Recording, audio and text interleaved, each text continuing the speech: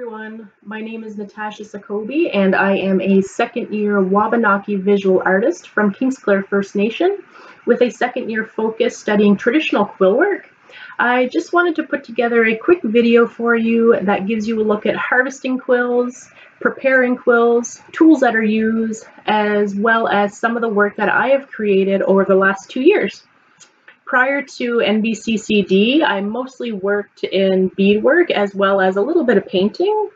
And you'll notice that most of my work depicts usually nature scenes, animals, or historical documents. And stay tuned. At the end of the video, you will see different ways how you can contact me if you want to reach out. Thanks. Hope you enjoy. Bye.